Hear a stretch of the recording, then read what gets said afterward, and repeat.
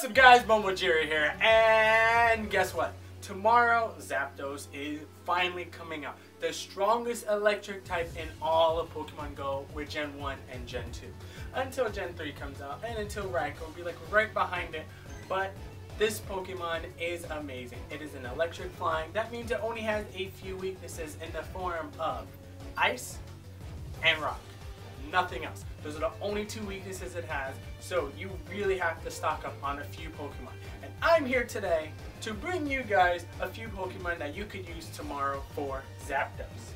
Now, some of them are going to be hard to find, some of them are going to be easy, and some of them you're never going to think about really. But some of them you already know. So, we're first going to get into it, and we're going to go with, let me see, who is my MVP, guys? Alright, you ready? You ready? BAM! Alright, so Tyranitar is what you're going to want to go with first. Tyranitar is a Rock Dark that can go up to 3600 CP if you really want to push it that far. It's just really a status quo to get him all the way up there, but he's not the strongest there. He's kind of strong a little bit lower than that, but besides the point. He has a great moveset with Bite and Stone Edge. His Bite really racks up Stone Edge, and if you dodge enough of Zapdos electric attacks, then you will find that Stone Edge will do a very nice chunk. If you have a good team of 6 Tyranitars, you're in pretty good shape. But let's say you don't have 6 Tyranitars. Let's go on with the next Pokemon, Rhydon. Rhydon is quad resistant to electric and flying. So you're going to be doing pretty good with Rhydon in your back. Also, Rhydon has a terrific moveset in the form of Mud Slap and Stone Edge. Mud Slap is not so much the best move because Moltres resists it in the form of flying. So I'm not really sure how to do the calculation, but I'm pretty sure it just be like, not effective, bro. Sorry, even though electric is even though ground is effective against electric, flying takes precedence. So it's not the best thing. But if you have Stone Edge, then you're great because it just goes pow right in the cushion. Then Zapdos goes go. Then, if you don't really have a team of Rhydon, you go to the next Pokemon. Golem is really the MVP of the flying, the legendary Pokemon scene because he has Rock Throw and Stone Edge. I need to re-roll this. He has Earthquake. Can he still learn Stone Edge? I'm not sure. I think I re-rolled my Golem's charge move, and then it still gave me like Rock Blast and then Earthquake. And I didn't feel like using any more charge moves, because I only had like 6 TMs left, and I used to have 20, but then I really messed up on my Tyranitar, just like, ah! But besides that, Golem, another quad resistant to Zapdos in the form of Rock and Ground. So, he has a terrific moveset in the form of Rock Throw, Stone Edge. Just throw rocks, then pow! Right in the kisser for that Zapdos. Now, let's say you don't have an entire full team of Golems, Rhydons, and Tyranitars. You could still do a pretty good chunk of damage if you have Lapras. Lapras was very widely available during the water event. I think there was the fire and ice event as well. And then it's everywhere. Everywhere at the time. So then if you have a good moveset like Frost Breath and Blizzard, then your Lapras will be doing a very good job for you.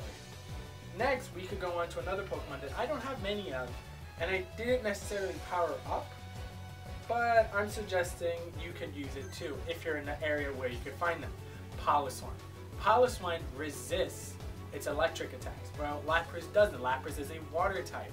Piloswine is a ground ice type, so he can hit them straight with ice attacks. Mine right now has Ice Shard and Avalanche. So if I use that and attack Zapdos with it, I'll be doing a pretty good chunk of damage. Now, because it's an electric type, you can't use electric types because it resists. So you can't use Jolteon, Ampharos, Electabuzz, none of those Pokemon. Now, if it was another thing, if it doesn't have, actually, no matter what, you could use Dragonite as well. You could use it against Moltres, really? I mean, you could have, really. But Dragonite will actually be a good contender to use in the battle against Zapdos because it's very strong. It resists the electric moves. Even though it's flying, it still resists it because it's dragon. So if you have really strong Dragonites, go in, use a whole team of 6 Dragonites and just take it down. And maybe hopefully it'll have flying, the Zapdos will have flying attacks, so you don't even have to worry about it. Now, a good other contenders would be Gyarados, Bite, and Dragon Pulse would be good. I want to suggest Bite and Hydro Pump, but it resists water because it's an electric type. Snorlax would be good with Lick and Hyper Beam rather than Lick and Earthquake because the flying type resists it. Don't bother with Vaporeon unless it has all flying moves. Executor is good if it has all electric moves because it does a great amount of damage and it's a great contender.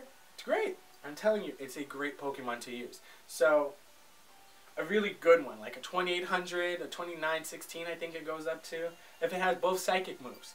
Oh, Articuno would be great to use if it's just flying attacks. If Zapdos only has flying attacks, go in with Articuno and you'll be absolutely set. I powered up my Articuno, not max, because his max is only like 2700 because he's under 90%. And if he was over, he'd go up to like 2900, but I was not able to get a really good Articuno. So, yeah. Maybe you could use Arcanine, Flare, like you could use Pokemon that have really strong attacks like Alakazam and Espeon would be really good to use. It doesn't do any super effective damage, however, it will still do a good chunk of damage because Espeon and Alakazam are really, really strong. Oh, and Gengar. Use Gengar too. Use the entire squad if you really need to because you ran out of other Pokemon. And yeah, so that is everything on Zapdos. I really hope I helped you out. If you have any other questions, leave them down below. And remember, dodge and attack. Dodge the charge moves. You can take the regular hit really, but just keep dodging and dodging the charge move. He's like, thunder, you're like, ugh.